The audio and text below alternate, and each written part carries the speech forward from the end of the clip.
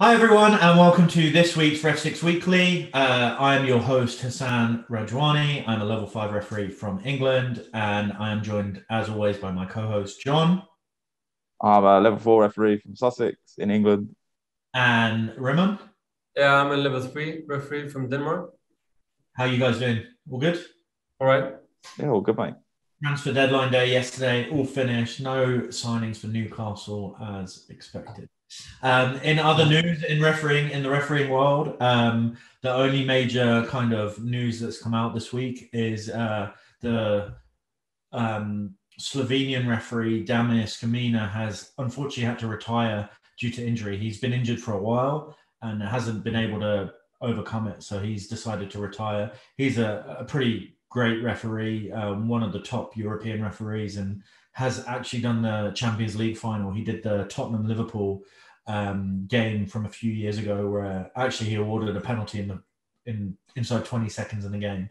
Awesome career.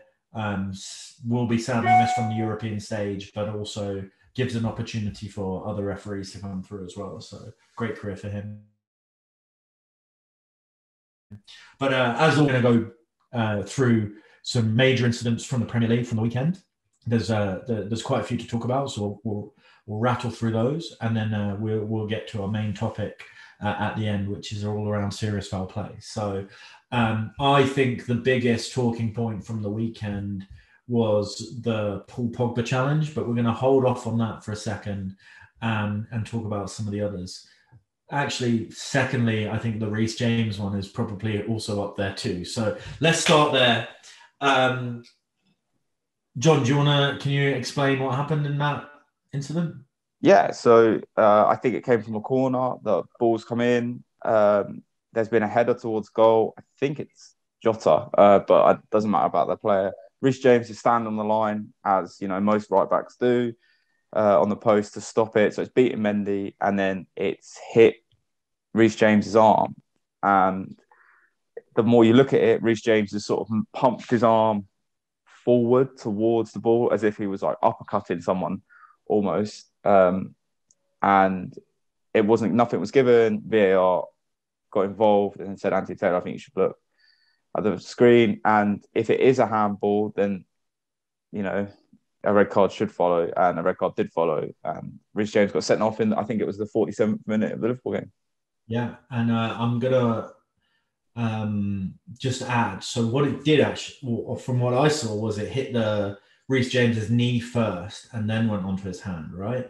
And obviously the handball law states that if there is a deflection from their body onto the hand, it shouldn't be given as a handball. So why was it given, I guess, is the question. And I've got my own opinion. I think you've described it, right? Is the motion that Reece James actually, it didn't just hit him, his hand actually moved almost to, not to save it, but it definitely moved, right? Ruben, what are your thoughts on it? Did you think penalty red card, or did you think no handball? I have some mixed feelings about this because, as you said, I think it hits his thigh and then his arm afterwards. No penalty there, of course, but he had this forward motion with his arm.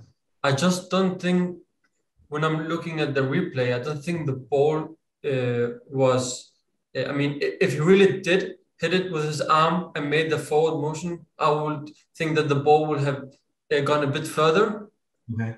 But I just didn't see the ball moved further. So that's why I have mixed feelings about it, because I think it's a penalty. But when I'm looking at the replay again and again, I don't even think it's a penalty, because it's a normal reaction from the player. After it hits him, he just tries to do something with his body, and I don't think the ball moved that much forward. So, in my opinion, 8%. No, wait, 60% not penalty and 40% penalty. If we're gonna discuss red card, definitely not a red card. Definitely not a red card. Okay, interesting. Because I so even if you give a penalty, you're not going to give a red card. No, it's a normal. I mean, he didn't. It wasn't even on its way into the goal, right? It hit it hit his body first, and it was up here, the ball. And he did a small motion with his arm. So I think it was a bit harsh to give him a red card. That's just my opinion. I just think it was a bit harsh to give him a red card. Maybe a penalty. We can argue for why it's a penalty. But the red card, I mean, we're talking about two big clubs. We're talking about an experienced referee here. We're talking about a huge decision that needs to be taken here. I don't think he spent enough time on the VAR. Maybe we can talk about that as well. We would always talk about why they spend so much time on the VAR, right? And this time he spends like seconds. He just looked at it, and so there's a lot of things here that we can discuss. But the penalty can be argued for, but red card, I think it was a bit harsh. That's super interesting, Ramon, because I'm going to have to disagree with you. Finally, I think. I don't know if I agree with you much more. For me, I think if you decide it's a penalty because it's a deliberate action or a handball, the ball to me is going in the back of the net. So therefore, Reece James has denied a goal by hand, which is a red card offence in law, right? So if I think there are only two outcomes of this incident. It's either no penalty or it's a penalty and a red card. I don't think there's any in between. But that's I feel like John's in agreement. And Rimon, we're going to hang you out to dry on this one.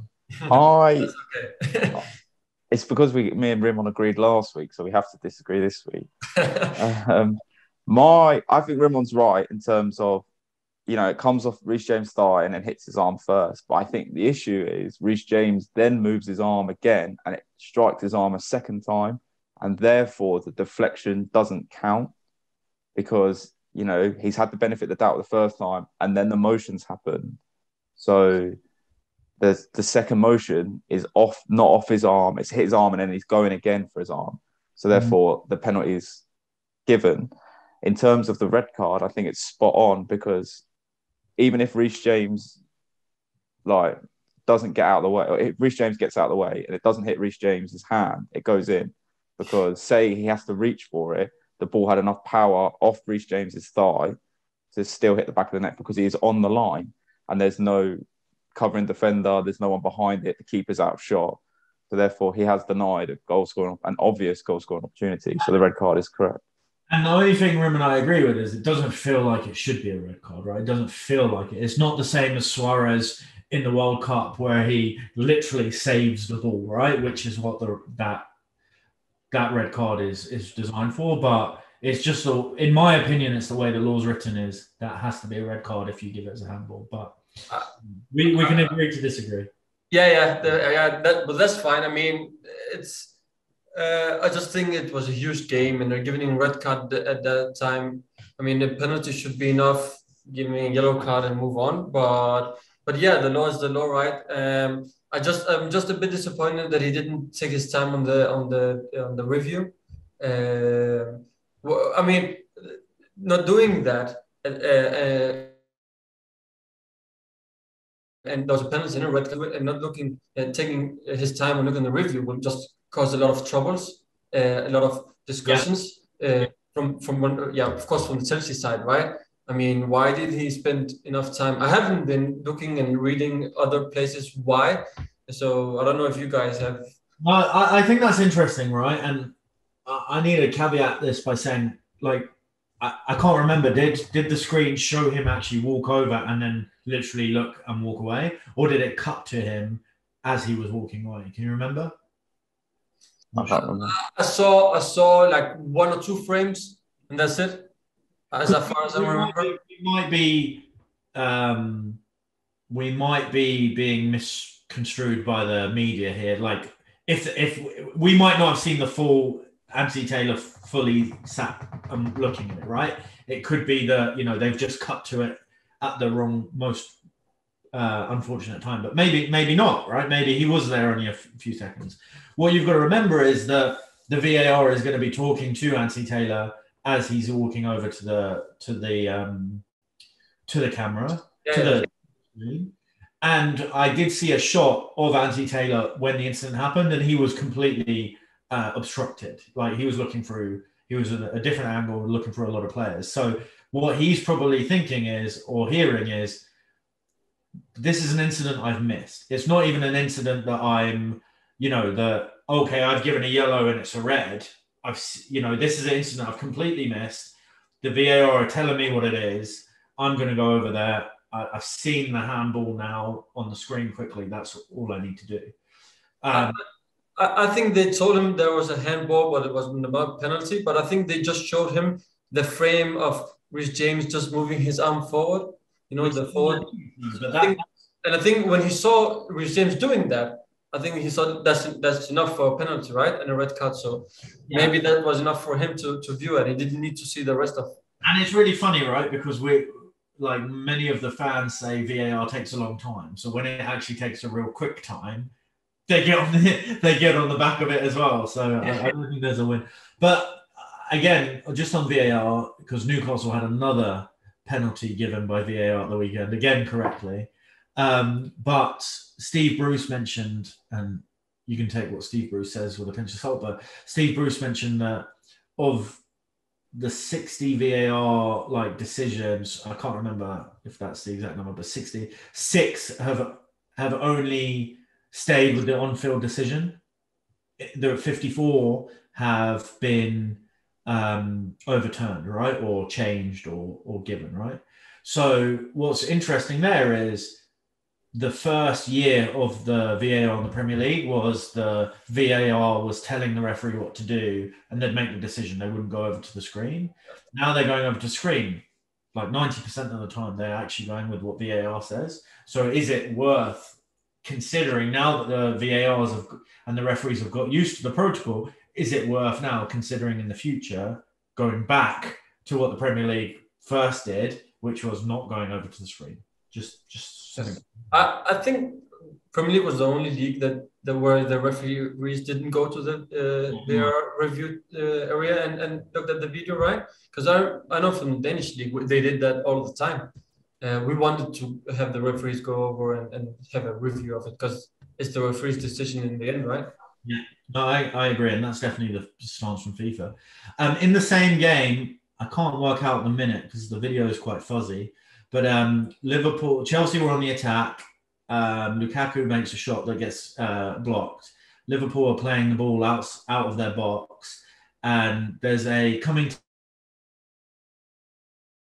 together with Mason Mount, Taylor, the referee, that Jon has asked us to talk about because there's a potential push, or does Anthony Taylor just get in the way and Mason Mount's blocking himself out of it?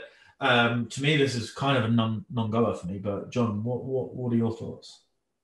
Why did you bring it up? Did you see many people talking about it? Yeah, so obviously doing the research for the podcast, I look on the dark web of Twitter and see what people are saying, and along with one of the other decisions, this one popped up quite a bit about Mason Mount touching an official. So I don't remember I watched the game and I don't remember anything that's quite interesting. And when I first looked for it, I thought it'd be from the penalty, but obviously this popped up, and I thought it was quite interesting because equivalently he has shoved Anthony Taylor out of the way. Shoved is a strong word. Well, he's put some force into it, but in my opinion, I think it's fair game because I think Anthony Taylor is in the way, and I think he's just pushed him aside to be get out of the way. I think it's more of an ushering him out the way. I'm gonna run into you. I need to but I don't know. Rimon, did you think anything of this? I think the only reason for why Jon brought this up because he's a Liverpool fan. I mean, there's nothing there. I don't think so either. But I saw a lot of people talking about it. Chelsea got a red card. What more do you want? I mean, you could just have scored a second goal and that's it. If Liverpool won that game, you probably haven't brought this up. Yeah, probably not. A red card for the Chelsea player, right? Yeah. Cool. Let's move on. I don't think there was anything there. Just out of my way. I agree. We've got 3 more incidents to go through. So the first one was from Arsenal Man City, a pretty good game of football. But should Man City have been down to 10 men? There was an incident during what looks like a free kick, attacking free kick to Man City, where the ball's come in, and as the ball's coming in, there is a a swing of the arm from Laporte onto one of the Arsenal's. I think it's Rob Holding or Callum Chambers. And it looks naughty, but how naughty? What do you guys think? Oh, I was actually watching that game. I still can't understand how he allowed it. I mean, it's so obvious what he's doing. I don't know if it's because of the new line, but I've seen other games where they got free kick or even sent off or get a second yellow card just by accident, in my opinion, having an arm on another player. I mean, looking at the replay again and again just makes it more and more obvious for me that should be definitely a red card for Laporte, and the goal shouldn't be allowed as well. I don't know if it's just me. I wrote in my notes what WTF, because I mean, what's going on? Why wasn't this looked at? I mean, so was this in the build up to which goal? The first goal? Second goal. Second. Okay, interesting. Very interesting. John, what are your thoughts? So let's start. We think it's a foul. Yes. Yeah. The goal should have been disallowed. So that's the first start. So we're all in agreement. So now we're just going to figure out sanction, right? So it sounds like Rimon is thinking red. Yeah. Okay. John? I think it's the red. He just don't want to agree with me, so he's going to just say no. I think the law states that if you raise your hands to a player's face, as far as I'm aware, I can't wait to be corrected, but I'm pretty sure if you raise your hands to a player's face, you should be sent off for violent conduct. It doesn't matter how hard it is. Your realistically hands shouldn't be anywhere near his face, even if they are tussling. So yeah, I'd probably go with Rimon. So the only thing I can see is I don't think it's a fist. I think it's like an open palm, right? Do you agree with that or not? I think it's halfway in between. Yeah, halfway into the fist, yeah. So I think you can. I think they're telltale signs, right? Open palm means it's more of a push to try and get the person out of the way, versus a fist is a punch, right? I think there's a lot of force in this, and I think I could probably see a red card here as well. So, yeah. So, but then maybe, but again, it's like John was kind of yellow red. I was kind of yellow red, and therefore it's not clear and obvious, right? But nothing was given, so free kick, right? Yeah, it's a free kick. I mean, it's not clear if it's a red card or yellow card, but it's just a foul in the build-up to a goal and should have been ruled out. That's for sure. And then actually, there's an opportunity there for the referee to go over and review it because it's been disallowed, and then he could, yeah. So yeah, I we'll agree, and we'll jump on to. No, we'll hold Pogba's challenge for the end. It's very similar, but John's found an incident from the Burnley Leeds game, which I'm going to be honest, I didn't watch, and I haven't watched the highlights. So, but I've seen the incident, and there was a coming together with Ashley Barnes, with a Leeds defender Dallas, as Dallas is clearing the ball in his own goal area. What looks like Ashley Barnes is obviously trying to play the ball, trying to stop Dallas from clearing it, and the ball is bouncing, so Dallas is kicking the ball probably at like hip height, and Ashley Barnes comes in pretty quickly, makes contact with Dallas on what I would like to call the ankle with his studs. A yellow card was given. Go on, you go first. Oh yeah, I mean, I think that Ashley Barnes' foot was high up. I mean, obviously it hits Dallas in his ankle, but his ankle was way above the ground, right? So I think it's serious foul play here.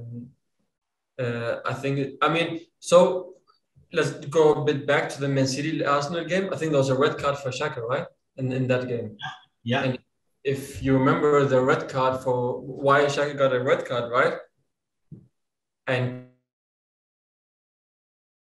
compared to this one, No, I disagree with that. I think Xhaka's challenge as well. in my opinion, this was a red card as well. I think it was a dangerous play. He was going with a huge force, and then his leg was higher. So, I mean, I think if I will open the law book right now, I think definitely a red card. It was say the red card there. So, Go on, John. You can. The ball is there to be won because Stuart Dallas doesn't have control of the ball, and the only problem is, I think, is that the speed and where Ashley Barnes comes from, he almost comes out of nowhere. Like, so the ball is there to be won, so you can understand why Michael Oliver gave a yellow card. The ball is, not in control, but I just think he's come in so quickly and so high. But I also think the ball is partly gone when Ashley Barnes arrives at the scene.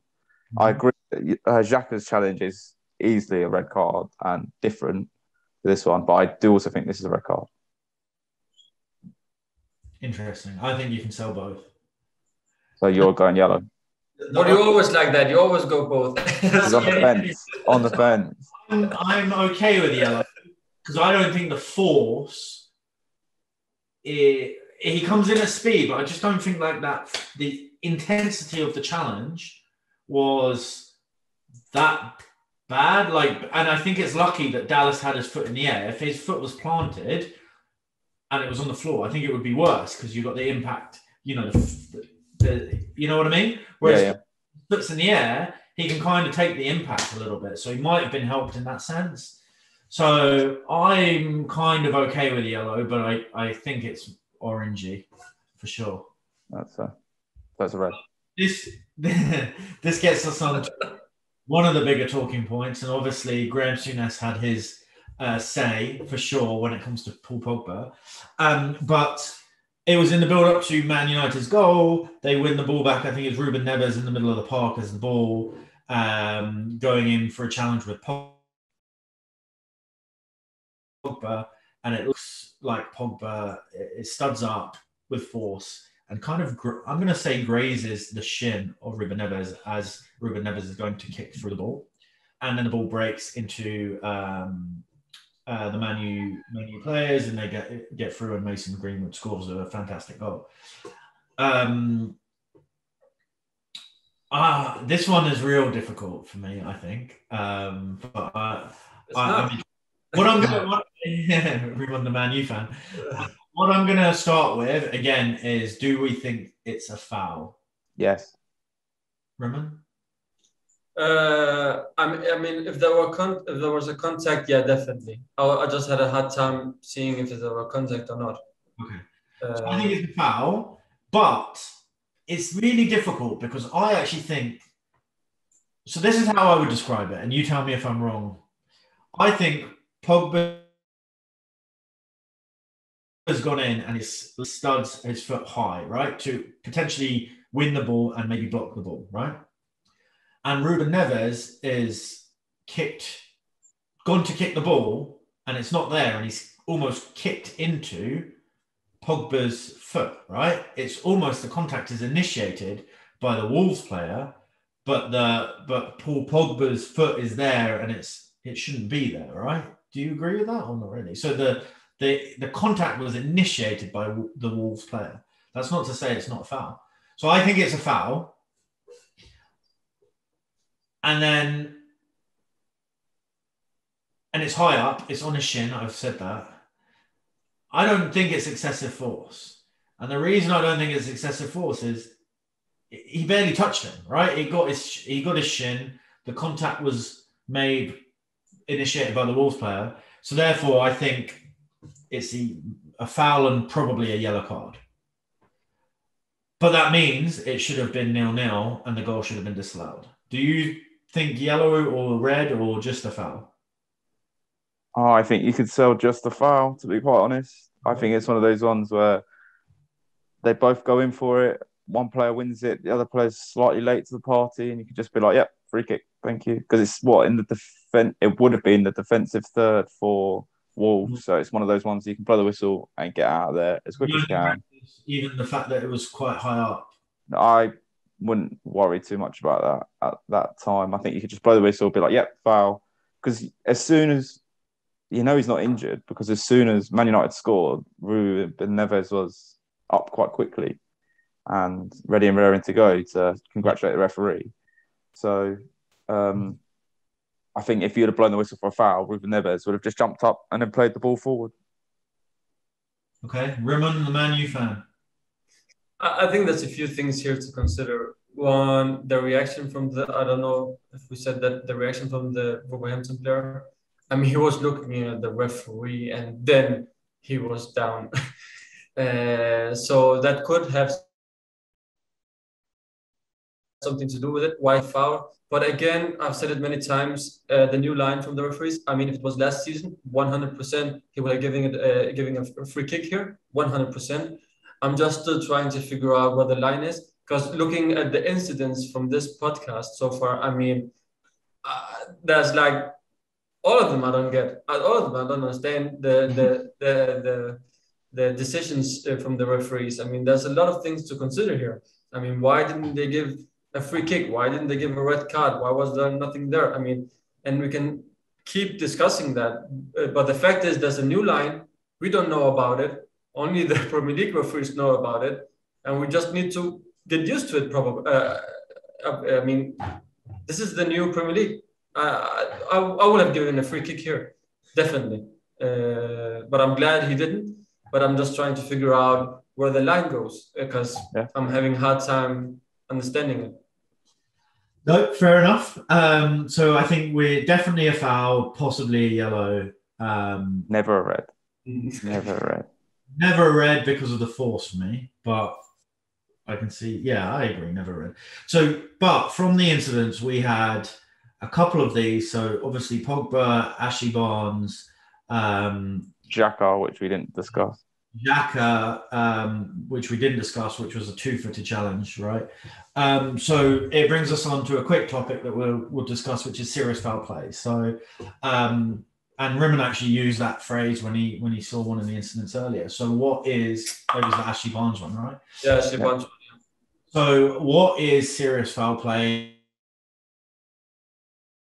What are the things that you judge, and what are the major boxes that need to be ticked, as it were? What are the things that you look for? And I'm going to be honest, I haven't given many red cards in my career for serious foul play. Maybe a handful in a few hundred games. So maybe I'm poor at finding them, or maybe I just have been lucky and fortunate enough not to get too many in my games. The ones that I did have, I remember to this day, because I never reacted so quickly and get held out, because I was just like, oh, that is disgusting. Easy red, let's go. But do you want to talk for Rimon maybe some of the things that you look for when you think serious foul play? Have you had many? I actually haven't had a single one. So maybe I'm on the same boat here. But I mean, I would probably look at the force, right? Like from the player. I would look in like how he or she comes in to the tackle. Because in Denmark we use three things, like three levels. Like, was it normal force, or was it a bit ruthless, or very, very harsh, very, very aggressive? So that's one of them. I mean, I'm looking at the force. Also, is the player going for the ball or not? I mean, is he trying to play the ball, or is it just going after the opponent here? So I haven't had many of them, but I see a lot of them. I see a lot of them in Premier League. So and the words you use there, we use similar. We have careless, reckless, and excessive force as well. Yeah. I'm just going to add on. So you mentioned force. In the Ashley Barnes one, we talked about speed, right? The speed that the player enters the challenge. I'll add one more in before going to Jon, which is point of contact. Where's the point of contact made with the opponent? Is it low down on their toes or foot, which doesn't necessarily mean it's not serious foul play, but if it's higher up the shin, the knee, the thigh, that's going to be a lot more of a warning sign. Go on, John. Some more for you? I think you've covered them all. I've given quite a few of these challenges. I think one of the key ones is to look at the tempo of the game. Mm-hmm. It makes it shouldn't affect, I know, it shouldn't sway your decision. I've got to word this very carefully, but say the tempo of the game is very high, players are at each other's almost throats, really. You know that if that's a big challenge, then the chances are it's not, being in the spirit of the game, as FIFA would say. And it probably is a serious foul play challenge because the players are going in full throttle. If the game is a low tempo game and there's not really anything going on about it, you probably know that it's not serious foul play because there's nothing really for him to go in that hard. Look at players, are they tussling? So, for example, on Saturday, we had two players tussling. The 11 and the 6 were at each other all game. There will be a big challenge in there somewhere. And if they get it wrong, it is serious foul play. So look at players, are they jostling? Look at the tempo of the game. And I think, obviously, when the challenge goes in, speed, contact is crucial, really. Is both feet on the ground, because if as soon as he leaves the ground, he's then declared out of control, and then he's not in control of his actions. So wherever he hits the player, he's not in control, is another key point. And that in control is important because, there's the phrase two-footed, right? Yeah. So that's what Xhaka's was this weekend, 2 feet. And what that really means is the player's left the ground. As soon as he's left the ground and there's no part of contact with the floor, it means he's completely out of control. You can't control your body when you're in the air, and therefore you're endangering the safety of the opponent.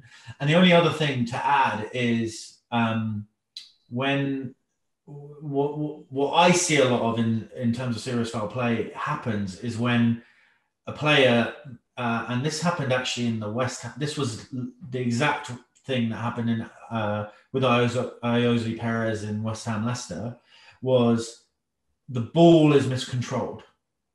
As soon as that ball's miscontrolled, the player who's miscontrolled it is stretching to get it back, and the opponent is going in quickly to try and win the ball because he's sniffing a chance, right? And one of those challenges to win that ball that's kind of a 50-50 may result in a serious foul play challenge. And therefore, use that as something like, if you see someone miscontrol, like get your spidey senses out and just like slow it down and just try and get a great angle at what that challenge is about to go in. So great. Well, guys, thank you very much. I've got one more question, and it's for John. You had a game this week on Bank Holiday, and I saw there was 2,000 people in the crowd. Yeah. Pretty nuts for kind of the level that we operate at, really. 2,000 is a lot, right? Yeah. How does it feel? Did it change the game for you? Was it more nerve-wracking? Was it more fun? Did it have any impact at all? Or motivating? Yeah. More motivating, right? Maybe. Yeah. So I had a local derby, which you'll see in the REFSIX vlogs that will come out in a week or two time. So I had a local derby on Bank Holiday, and it had 2,200 people there. The game, going into it will be probably feisty, but that the two teams play football, so the problem isn't going to be on the pitch; it's going to be behind you.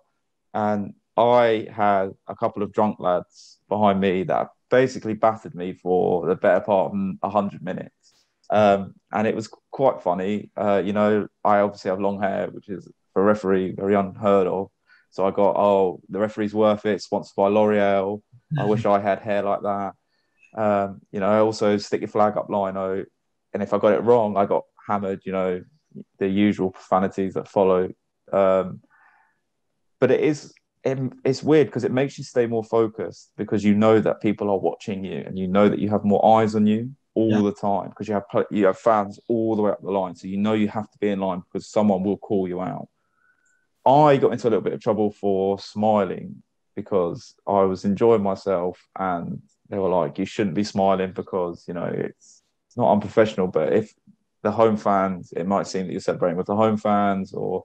Who said that? Who told you off for smiling? The Bogner manager. He was like, why are you smiling? At halftime, he was like, why are you smiling? I was like, I don't know, just having fun, mate. and he wasn't really impressed. And that's a good point.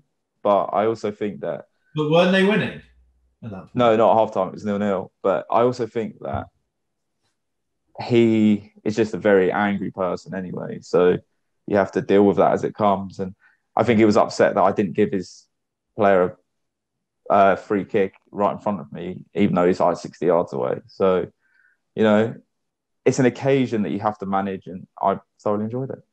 Oh, good. I thought I'd get that in. For everyone out there, thanks for listening as always. I plugged it last week, so I'll plug it this week. We've got, and Jon mentioned it, we've got some match day vlogs that we've been recording about our games. We're chucking it on YouTube, so definitely try it out. This week's one was actually Jon actually going and running the line in the National League South, which is a big step up for Jon. So a great watch, actually. Yeah. So get on YouTube, just search for REFSIX. You'll see the matchday vlogs there, and we'll be back next week to discuss more incidents. It's international break, so we'll be having an international flavour, I guess, next week, or we might try and find some grassroots or non-league stuff to look at and to discuss. But thanks for listening, and we'll see you next week.